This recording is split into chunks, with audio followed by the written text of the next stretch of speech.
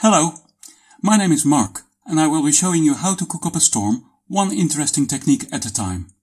I will be doing it the hard way, so that you have a choice if the easy way doesn't work for you.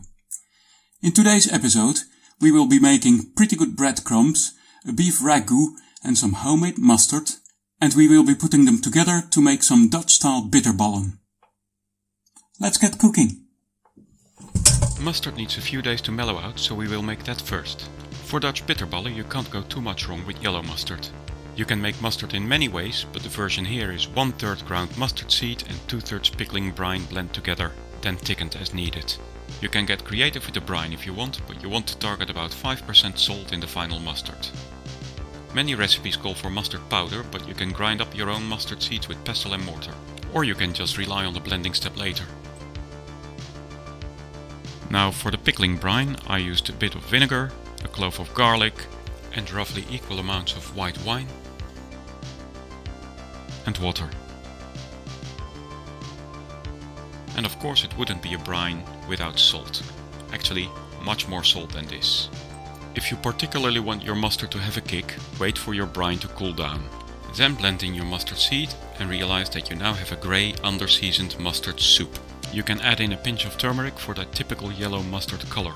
You now have a yellow, under-seasoned mustard soup, which is obviously so much better, but it's still too liquid. Fortunately, this is easily solved by adding in about half a teaspoon of xanthan gum. This improved the texture almost instantly.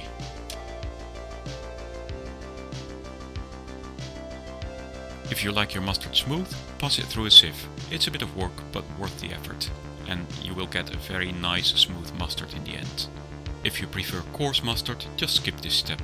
If you just want a little bit of texture, just add back in some of the seed later on. Adjust the seasoning, leave to mellow in the fridge for a few days, and your mustard is ready.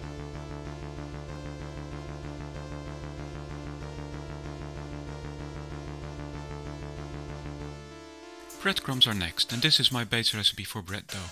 I start with a strong white bread flour, then I add 3/4 of its weight in water and then 1% of the total weight in yeast and salt respectively.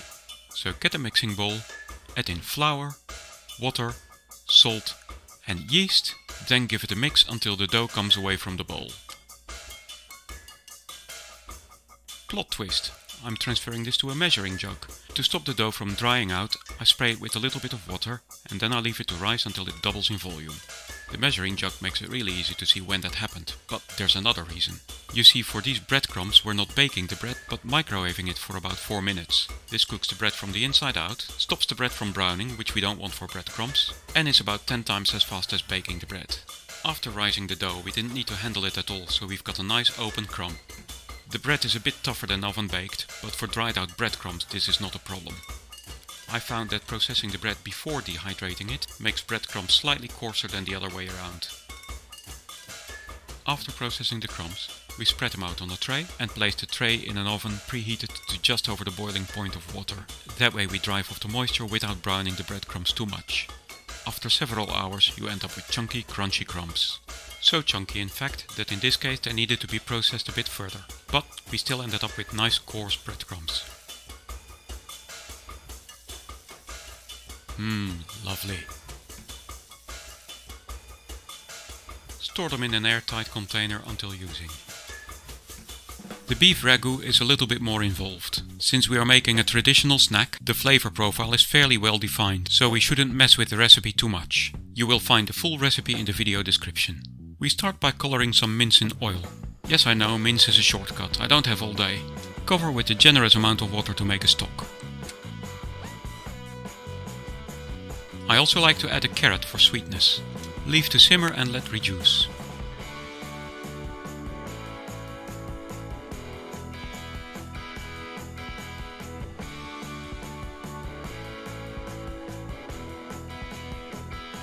Then remove the mince from the stock. We are looking for about 200 ml or half a pint of stock in the end.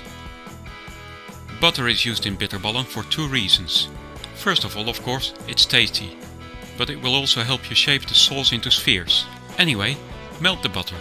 For best flavor, you want to keep it going until it stops foaming and starts slightly browning.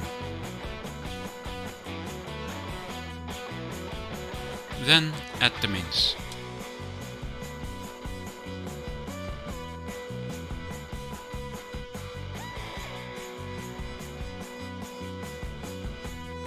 Sift over your flour and stir it in. Don't worry about the flour clumping, it's not going to be a problem.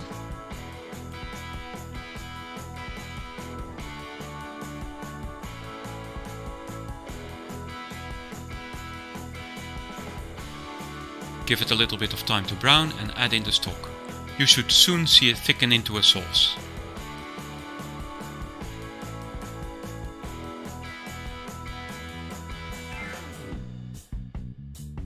At this point we would normally season the ragu with the traditional flavor palette of salt, pepper and nutmeg, but I like boosting the beefy flavors by using a little bit of yeast extract instead of salt.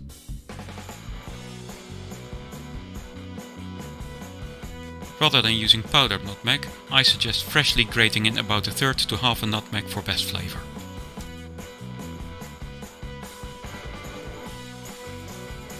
Leave it to brown for just a bit longer and let's get it ready for the final touches.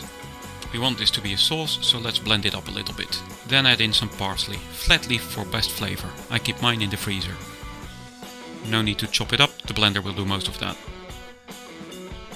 Finally, blend in an egg yolk. This will emulsify the mix and will help prevent the bitterballen from bursting when they're fried.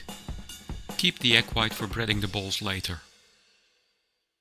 Traditionally, to allow the ragu to be shaped, you would chill it in the fridge on a plate. Then, once set, you would shape the ragu into balls with a diameter of about 2.5 to 3 cm or a bit over an inch. The result is however quite irregular and I'm far lazier than that, so I use an ice ball mold.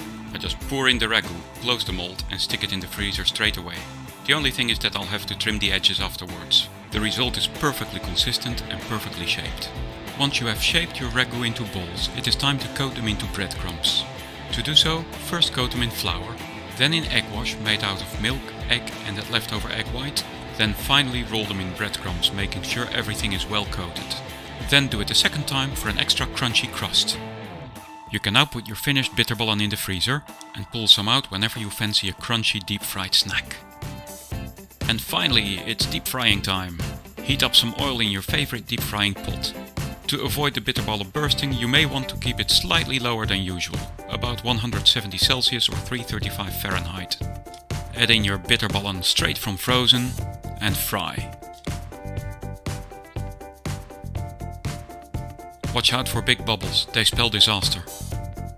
If you hear increased sizzling, spot the bitterball responsible and remove it from the oil immediately, and you might just have rescued it. Then drain on a paper towel to remove excess oil, and then put on a little plate. Speaking of disaster recovery, they'll never know. Add a bit of your lovely homemade mustard and serve.